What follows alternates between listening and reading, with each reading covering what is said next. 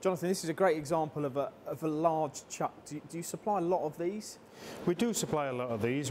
The 4-jaw independent chucks range from around 270 millimetres up to, as I said before, with the 3-jaw up to 1.2 metres.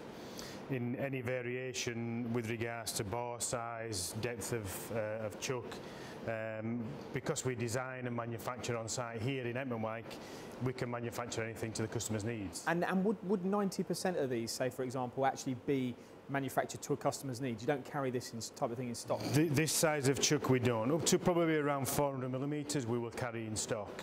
But anything above that then will be the customer specific requirements. So we would manufacture, like I said, the bore size or the depth of size of jaws, anything that they particularly want. Now a lot of engineers will know the business for the sale of the Colchester and Harrison machines, but this type of chuck, can you buy this for any machine tool? Will you supply and fit any machine tool? Again, most of the larger chucks are manufactured with the actual mount for that particular machine, so we can manufacture to any requirements. The smaller chucks, as with the 3-jaw, come as recess mounts, so then we supply an adapter to mount to the specific spindle nose. And what about the quality of the chuck, Jonathan?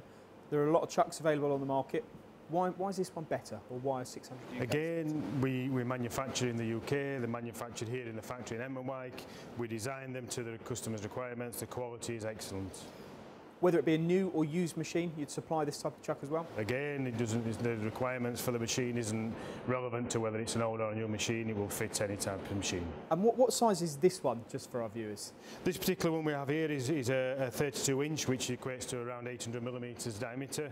Again, as you can see, the bore size is quite large, so it's not a normal bore size, but it all depends on the customer's requirements. I'm kind of thinking large piping, oil and gas work, this is where it would fit. Exactly, yeah. That's the kind of industry that we would look for, the larger type of chuck.